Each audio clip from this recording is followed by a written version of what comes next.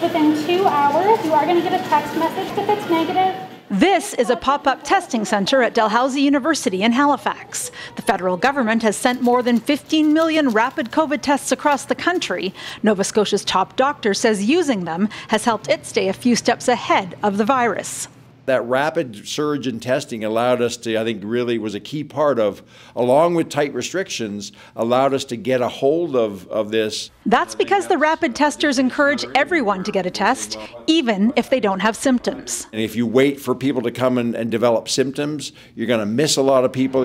In some hard-hit provinces like Ontario, getting the traditional PCR test often requires symptoms and a long wait for the results. Although it's the gold standard, many doctors say all the provinces should make more use of the rapid tests as a first line of defense.